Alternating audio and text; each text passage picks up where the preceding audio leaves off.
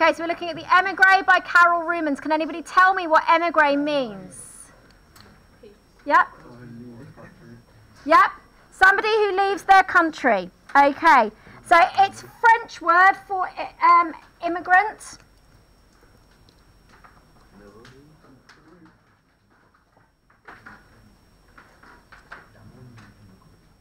But it's the French term for effectively what we would refer to as an asylum seeker. And also, What does immigrant actually mean? somebody who leaves their country. Also, It's grown, like a word in there, like. what do you mean immigrant? Yeah. It's just the fact that it's the French version. And the other thing to concern yourself with as well, it's the feminine version.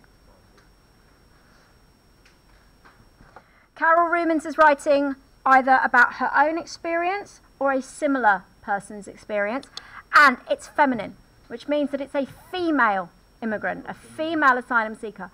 Now, there's not a lot to say about that aside from there are very, very few of these poems that are written from a female perspective. This one and Poppies are pretty much the only two. When you think about the other women in the poetry anthology, the only other one is My Last Duchess. She's dead. Okay? The rest of them are either non-specific, somebody like Imtiaz Darka writing about in Tissue, for example, or they are passive rather than active, such as in My Last Duchess. Okay? Whereas the Emigree, she's talking about her own experiences, and the same as Poppies. So there is a link that you can make between those two poems. Okay, so if we move across to the actual poem, what can you tell me about the structure? Guys, please. What can you tell me about the structure of this poem? Anybody? Looking at the poem first, on the paper. Regular or irregular? Is it a regular or irregular stanza structure? It's quite clearly very regular. Okay.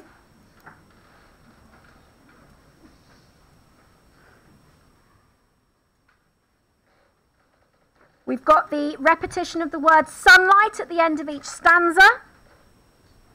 Highlight that in a minute.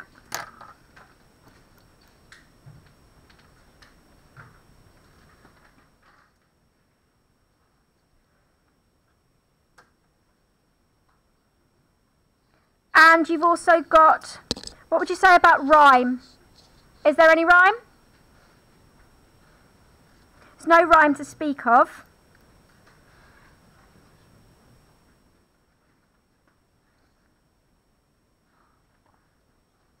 But it's her own thoughts, her own memories. What do we call that when we hear one person's story?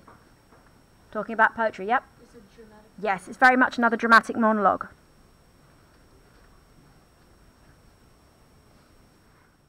So that would go very well with something like Checking Out My History, or we could look at something like Remains.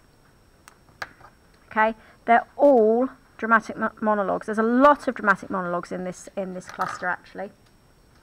Okay, so once we've got past that bit, now we need to be thinking about the actual poem itself. So let's have a look at the first stanza. There was once a country. I left it as a child, but my memory of it is sunlight clear, for it seems I never saw it in that November, which I'm told comes to the mildest city. The worst news I receive of it cannot break my original view, the bright, filled paperweight. It may be at war, it may be sick with tyrants, but I am branded by an impression of sunlight. So let's have a look at this first line. There was once a country. What does that sound like? Yeah, it's storybook. It's once upon a time, isn't it?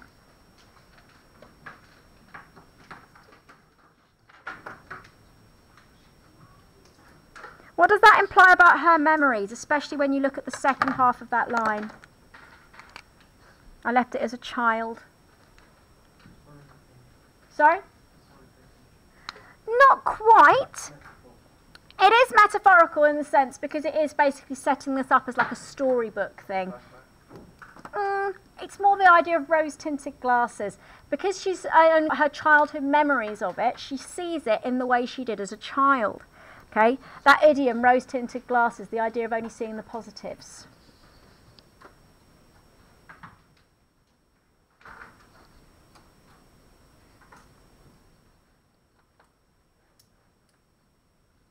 She was a child. She only has childish memories of it. So she remembers it as this kind of story. You could also argue that because it's a storybook opening, it's memories she's heard about as opposed to experiencing. So it's that idea of being told about what happened before you were born, almost.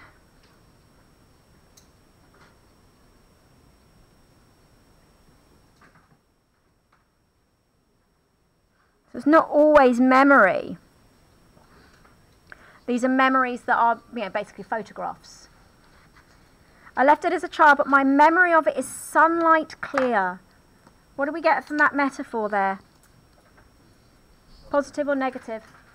It's very positive. And you'll find as we go through this, there's a lot of information here that implies that she remembers it as being a city of sunlight, a city of beauty. You've got sunlight clear, you've got mildest city, bright, impression of sunlight. And there's more as we go through. So even in winter, we've got November and then the mildest city and sunlight. What would we say that is there? November next to mildest city and sunlight. Do we often think of November as being a mild time? Yep. Sorry. Yeah. So we have this juxtaposition here, don't we?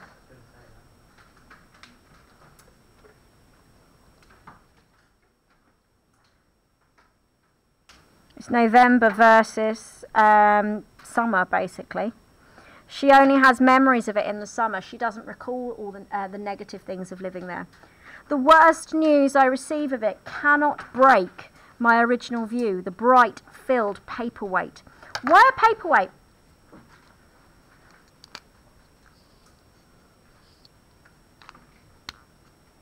Think about it. What is a paperweight, first of all? Yeah. So it's quite solid, it's fixed, it's always in one place. So her memories are always going to be solid and fixed.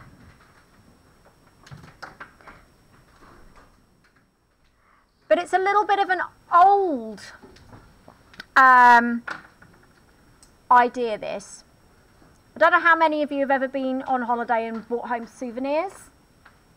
And a lot of people would bring home a souvenir that's like a, what's the word, a snow globe. With the name of the country written in it and a picture, and paperweights and snow globes. So it's this idea that it's, again, when we're thinking about memories that we maybe don't necessarily have, but they are attached to items that have come from there. So this could be almost like a souvenir, this idea that she doesn't actually remember it properly. And I know I've spelt souvenir wrong there, but never mind. She doesn't have these memories. What she has is the memories of other people. So maybe they are shared memories told to her.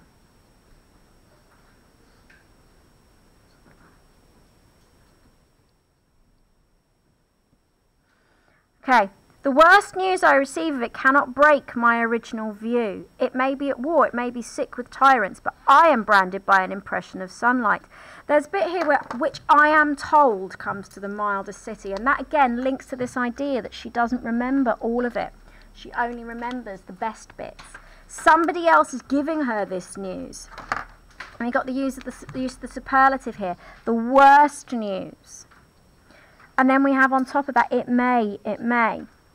Do you remember in Remains we had probably armed, possibly not? That idea of got to be prepared for the worst. So this is what I'm certain of and this is what I'm not certain of. Well, we have this again, okay? The worst news implies certainty. But may, she doesn't know.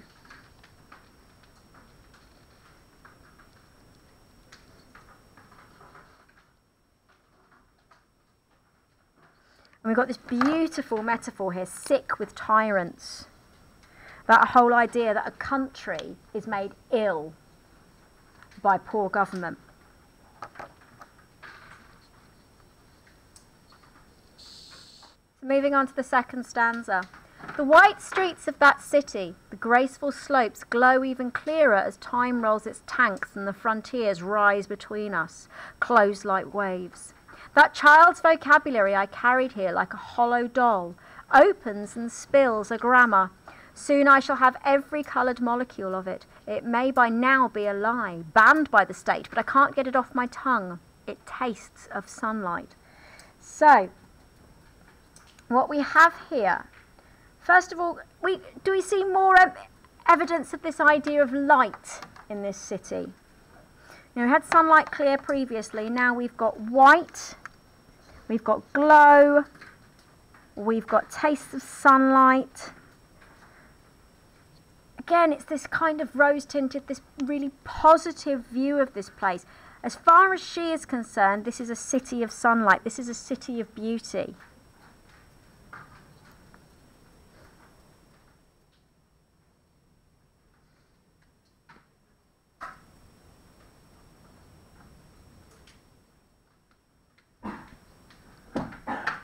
But, I mean, even clearer would work with that as well. We have as time rolls its tanks and the frontiers rise between us. So we've got two things going on here.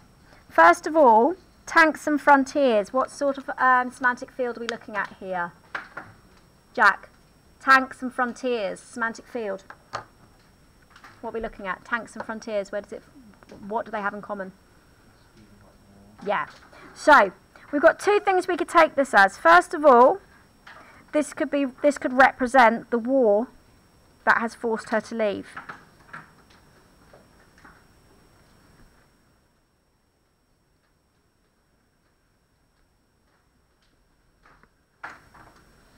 Second reading, it's time that's bringing the tanks and time that is rising the frontiers. So what's she at war with? She's at war with time. She's at war with the fact that her memories are fading because she's so far away.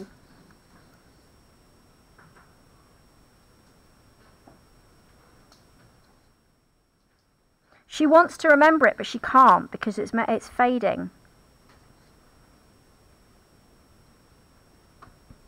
That child's clothes like waves.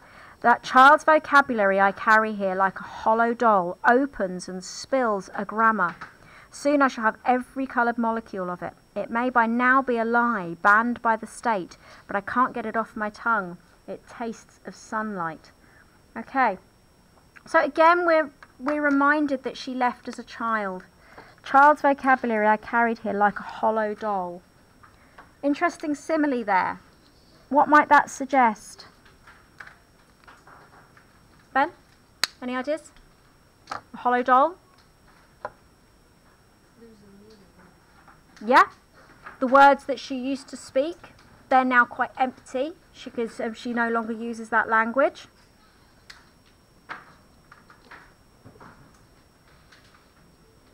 Ah! Pen's running out.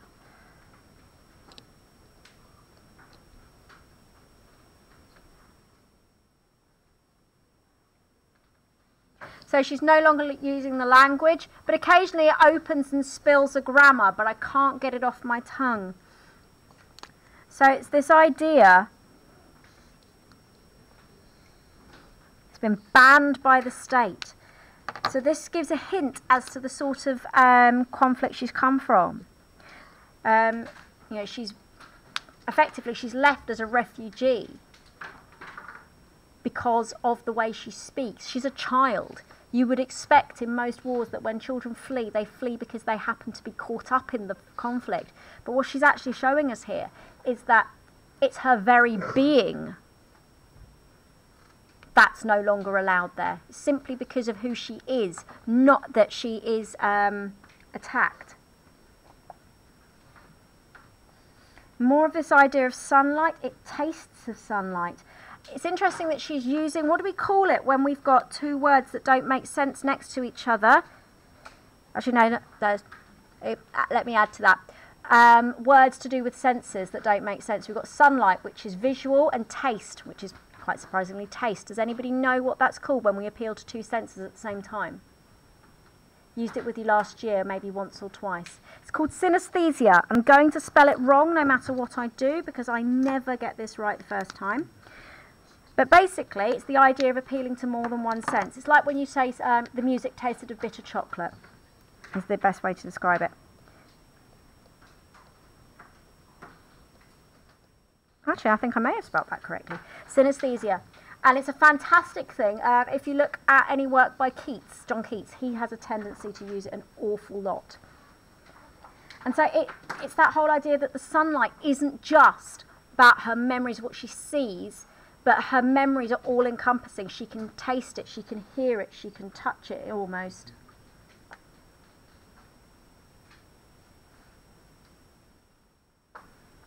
Okay. And it may now be a lie. So you know, she'll have every coloured molecule of it, but it may now be a lie. This idea that her language is something that she wants to keep hold of, but it's disappearing. It may be a lie. Works with it may be at war. It may be sick with tyrants. She doesn't really know. All of her memories are from the past. She has no up-to-date information on her city, on her country. And then the last stanza. I have no passport. There's no way back at all. But my city comes to me in its own white plane.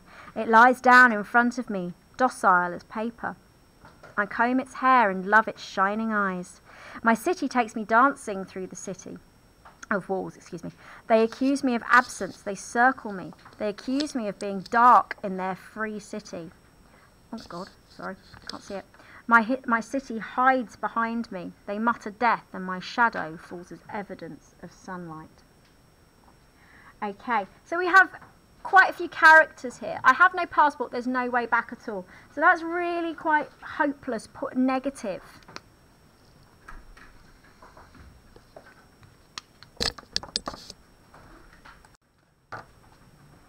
So we have this very negative idea here. It's hopeless. She can't go back.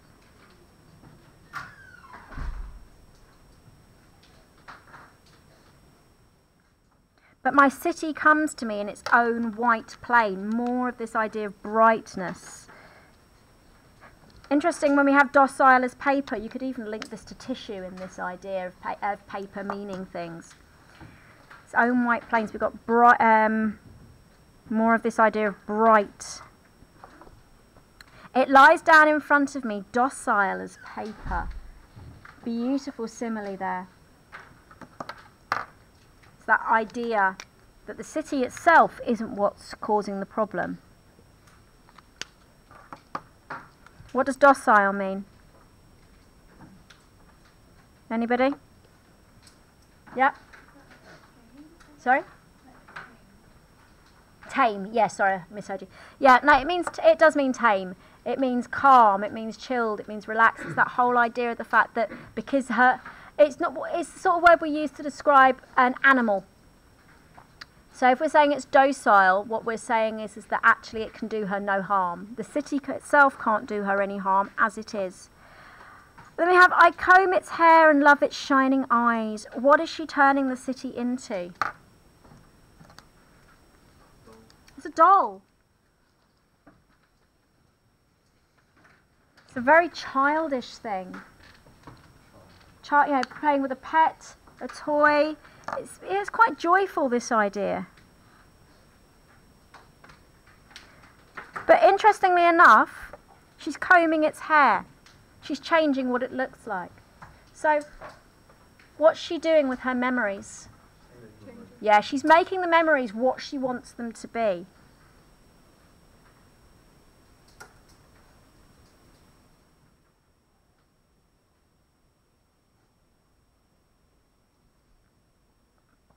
So we could possibly suggest that maybe she's forgetting about the negative side of things deliberately. My city takes me dancing through the city of walls. Now, this is an interesting one because walls suggest that she's not free. And we've had all of this beautiful imagery, boys, all this beautiful imagery about light and freedom, but at the end of the day, she's not free to return. She can't go back. So my city takes me dancing through the city of walls. So it's almost like that her city no longer exists, and this city is what is left.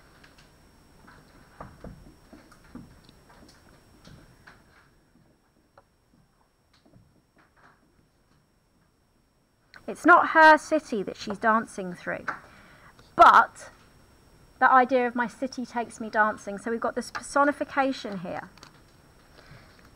almost like going on a date sort of idea, you know, maybe a boyfriend or something taking you dancing.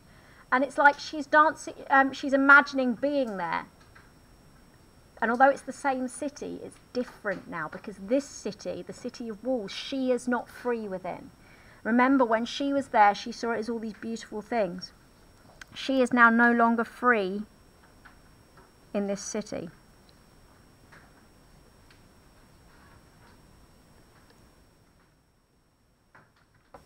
It sounds weird, that whole idea of the fact that a city can change, and although the physical appearance of it hasn't changed, because who's in charge of it has changed, it's a different place.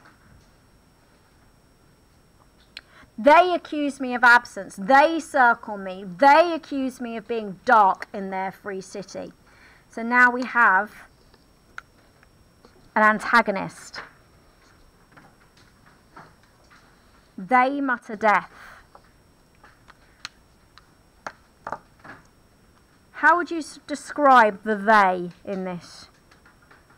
Are they positive? Are they negative? Are they frightening? What are they? Sorry? Yeah, they're very negative. They're scary.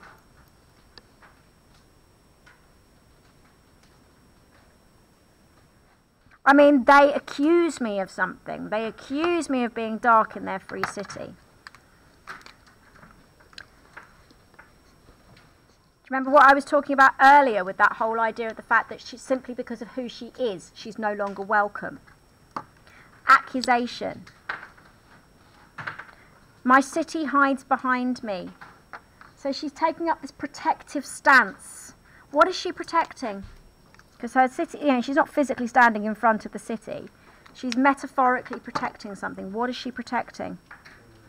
Yeah. Simply by being alive and keeping those memories alive, she's protecting her city.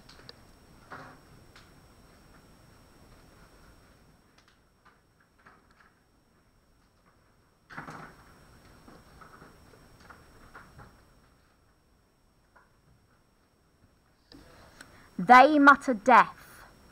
So more of that frightening imagery. And my shadow falls as evidence of sunlight.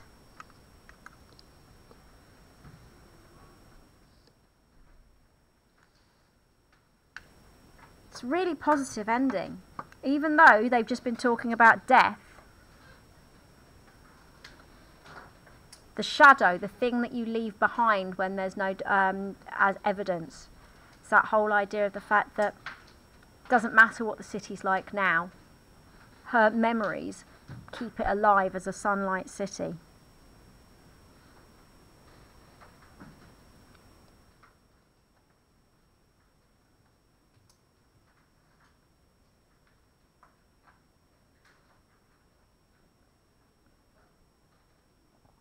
Her memories keep the old city alive. I mean, if you look at those last 4 lines there, they accuse me of absence, they circle me, they accuse me of being dark in their free city. And this idea of the fact that because she's no longer there, they are now allowed to be free. My city hides behind me. It's cowering, it's scared, it's small. They mutter death, and my shadow falls as evidence of sunlight. It's a really, really beautiful poem, this one. There's a lot going on here with this idea of the fact that it's still very positive. Okay, even when she is accused of being dark, negative side of it. There's a lot of Her saying, I don't care that you think I'm dark. I know I'm light because my city is light. You'll see that there's a lot of enjambment in this, that whole idea of the memories being continual and keeping going and pushing forward. For it seems I never saw it in that November, which I am told comes to the mildest city. And you get that idea of her being a child and remembering all these beautiful things and then being having added to, you know, imagine grandma saying, oh, I remember when you were 18 months old and this happened, it was the nicest summer. She remembers that. She doesn't actually remember that, but because she's her grandma telling her it so many times, it sticks with her. Is there anything anybody else wants to add? Okay, fantastic.